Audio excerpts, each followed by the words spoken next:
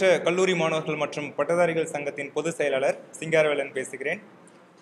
கடந்த 3 ஆண்டுகளாக எங்கள் வாழ்க்கை முன்னேற்றம், சமூகத்தில் ஏற்படும் சிக்கல்களை களையும் வகையில் நாங்கள் 22 அம்ச கோரிக்கைகளை வலியுறுத்தி கடந்த 3 ஆண்டுகளாக பல தரப்பட்ட போராட்டத்தை நடத்தி வந்தோம்.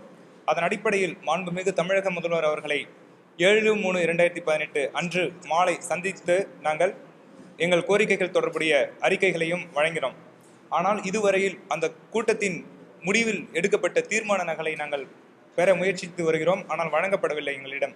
எனவே எங்களது நியாயமான கோரிக்கைகள் பரிசீலிக்கப்பட்டிருக்கும் என்று நாங்கள் நம்பினாலும் நடந்து தாக்கல் செய்யப்பட்ட நிதிநிலை அறிக்கையில் கூட பார்வையற்ற மாற்றுத்திறனாளிகள் என்னும் ஒரு பெயர் கூட ஒரு வரி கூட இடம்பெறவில்லை. இது எங்களுக்கு ஒரு மிகப்பெரிய ஏமாற்றமாகவே நாங்கள் கருதுகிறோம். எனவே எங்கள் நியாயமான கோரிக்கைகளை அரசு பரிசீலிக்கவில்லை எனில் வெகு விரைவில் தமிழகம் முழுவதிலும் உள்ள பார்வையற்ற மாற்றுத்திறனாளிகளை ஒன்று திரட்டி சென்னையில் மாநிலம் தழுவிய மிகப்பெரிய போராட்டத்தை நடத்த நாங்கள் திட்டமிட்டுள்ளோம். இது அரசுக்கு நாங்கள் எச்சரிக்கையாக சொல்லவில்லை. எங்களது வறுமை நிலை, வாழ்க்கை நிலையினை அரசு கருத வேண்டும். நியாயமான விஷயங்களை தீர்க்க வேண்டும். காரணம், ஒரு 14,471 பார்வையற்ற மாற்றுத்திறனாளிகள் தமிழகத்தில் வசிக்கிறார்கள். அவர்களுடைய வாழ்வாதாரத்தை உயர்த்த வேண்டியது அரசினுடைய கடமையாகவும் உள்ளது. குறிப்பாக எங்களது பார்வையற்ற மாற்றுத்திறனாளிகளுடைய கோரிக்கைகளாக நாங்கள் வைத்துள்ளது முதுநிலை PGTRB 300 ஆசிரியர் பணியிடங்களை வழங்க வேண்டும். சிறப்பு தேர்வின் மூலம் ஆசிரியர் தகுதி தேர்வில் தேர்ச்சி பெற்று சான்றிதழ் சரிபார்ப்பு முடித்து காத்திருக்கும் சுமார் 223 பார்வையற்ற மாற்றுத்திறனாளிகளை உடனடியாக ஆசிரியர்களாக பணி நியமனம் வழங்க வேண்டும்.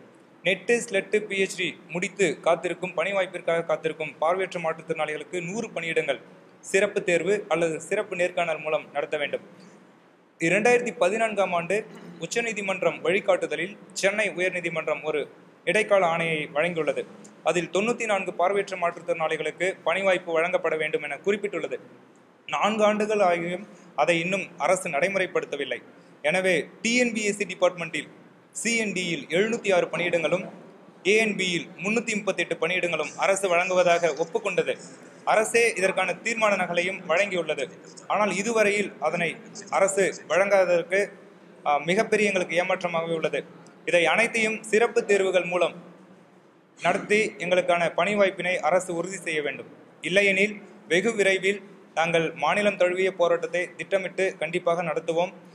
இந்த எங்களது நியாயமான கோரிக்கைகளை வென்றெடுக்க எங்கள் மீது கருணை கொண்டு அனைத்து அரசியல் தலைவர்களும் சட்டமன்ற உறுப்பினர்களும் எங்களுக்கு ஆதரவு அளிக்க வேண்டும்.